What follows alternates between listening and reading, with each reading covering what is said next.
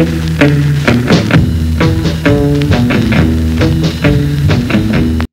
it going, everybody? My name is Yama Azim. You can call me Mozzie. A lot of people call me Mozzie. I'm in San Francisco, California, and I have a bike shop called 947 Works. So the way that I think about building is, obviously I'd like to have my bikes that I ride. I've kind of struggled with that because I end up wanting to do so much to my bikes that they break a lot and I don't ride them as much. So this last season with my shovel head and iron head, that was like the first season that I didn't have broken bikes. And I had like my Evo Sportster, I had the iron head, I had the shovel head, they were all running somehow. And we went on as many rides as we could. So that was really fun, and like the gratification that you get from building something and then going from like working that hard, putting all your money into it and all your time into it to finally like riding it on a trip, it just feels so good. Like that feeling of putting so much effort and like man hours into something and then seeing it ride down the road, you know? And like the cool thing about those two bikes was Blue didn't have a bike at that point, so I would just let him ride one of my bikes. And so I would always see one of my bikes riding next to me, and it was the coolest feeling. But personally, I had a problem where I would get into projects and think like months or years in advance and be like, I want to build this bike, I want to build this bike, I want to build this bike. So I'd buy all the parts for it and be like, eventually I'll get to it, you know? So I've just been collecting parts for years now for this bike and for my pan head, and like the shovel head was like, when I built the shovel head, it was one of those things where I wanted to make as many parts as I could on the shovel head. And so it's kind of like, I like to build bikes, but I love to ride them as well. And it's this in between where like, they're both really fun to me. If I just had somebody build me a bike and I didn't put any time into it and I just was riding it a bunch, I don't think it would be as special to me to like ride that bike. I wouldn't treat it as good. And so when it comes to bikes that I've put together, I get so stoked to like finally be able to ride them. And like the Panhead is like the biggest thing, where that thing had just been sitting for 2 years. I had a bunch of problems and I finally figured it out. And I think the first ride, I was like beyond stoked. I was like freaking out the fact that I could ride that thing. And even the Flathead, like the Flathead, I didn't ride it for 2 or 3 years. And then right before Trog, I got it running, and the first ride, like, it's on the YouTube channel, but first ride, I was freaking out. I was like just the feeling in your heart that you get when you finally get to ride that thing, you know? And of course they're gonna have problems, but it's just such a fulfilling feeling, you know, to be able to like finally get on that thing and ride it. So I grew up around cars. My dad worked on cars, and I grew up like, as a kid, I would watch him do motor swaps in the garage, which was really cool. And so I always wanted a car, and my cousins growing up had cars. And so I got really into that. When I moved to San Francisco, I had a E30 BMWs, and I was like interested in bikes, but I never thought it was like feasible.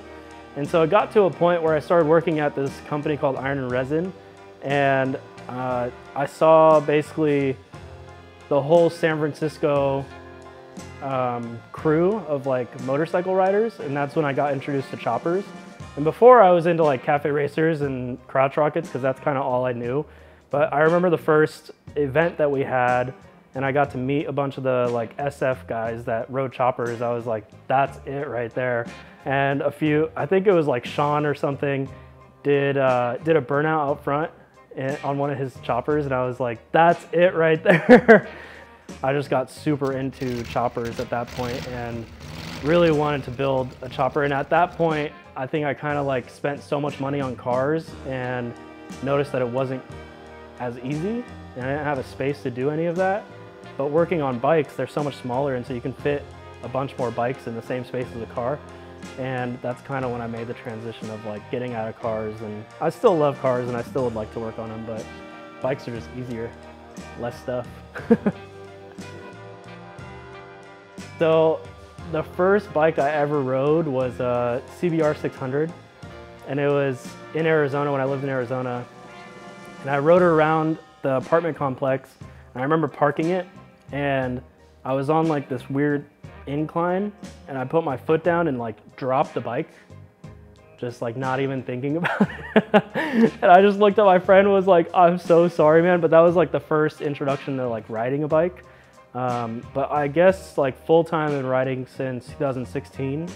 And that's kind of when I got my first couple bikes, and they were trash, and I like rode them through the city and like they would die. But the first Sportster I got was around 2016, and I just kind of like was obsessed with it and went on as many trips as I could. But I was like the young guy that didn't know shit, trying to like keep up with all the other guys that, you know, I looked up to. And it was really cool to like get into the scene a little bit and make friends with everybody and see what people were building, you know.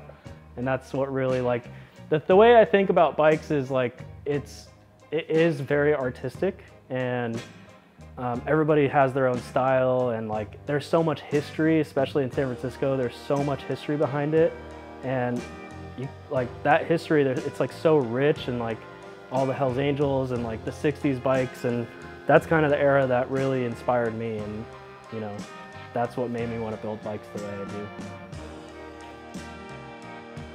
So back in the day I used to tag, and my last name is Azim, A-Z-I-M. And when I was trying to figure out a tagging name, I was like writing out my name, trying to figure out what to do.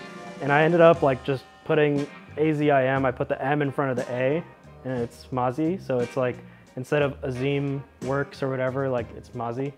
So back in the day, I like changed my name on Instagram to Mazi because it just kind of like was better than Yama. And yeah, now people just call me Mazi, and I like it. I mean, I wouldn't have named myself that if I didn't. So that's what it is, it's just me. I grew up skateboarding and watching like skate videos to get hyped about skating. So like I would watch all the Baker videos, and I would like, basically any kind of like big company that made a video, we would watch it daily and get so hyped that we would be like, let's go skate. And so even now, like if I'm going to skate, I'll watch a video or two and be like, this is hyping me up to go skate. And there was a few skateboarders that I watched, and like a handful of car channels that I watched, that they were building like their YouTube, but also they were doing what they love to do. They were building the dream bikes or the dream cars that they were wanting to build. And YouTube, like doing the YouTube thing, was making it possible for them to do that.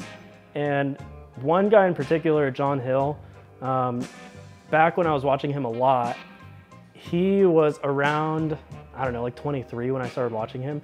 He had his own company, he was doing YouTube every day, he was making daily videos, and like the way that I always think about things is like, if that person can do it, then why can't I? And so at that point, I had worked at a few different companies and kind of started to understand how like businesses worked.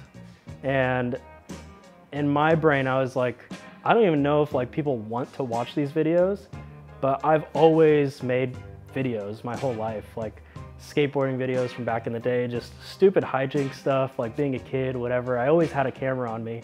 And so when I decided to make the YouTube channel, it was like, I think the first video is like a random video that Joey made, and it's just him taking his like coin fund, putting it on the back of his Harley, and like riding to cash it out basically.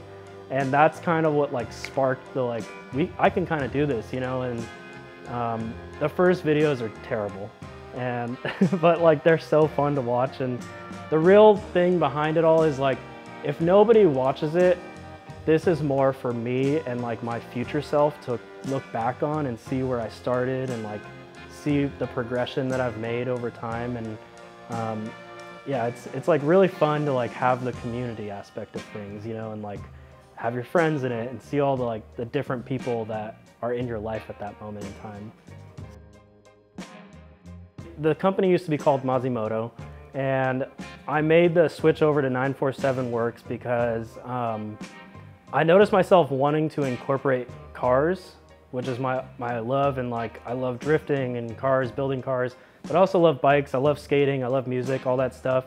And the Mazimoto name kind of like I put myself in a corner, where I didn't feel like I could incorporate the rest of those interests into the channel. And so 947 Works kind of opened it up to be able to do whatever I wanted. And so this year I'm kind of like shifting my focus from like working on, I don't know, like daily stuff like this to just like building my own bikes that I want to build, making content about it, and hopefully growing the YouTube to the point where it's just passive income and I can just do what I want to do and have a good time, you know, and like have my friends around and, you know, go on trips. So that's the plan.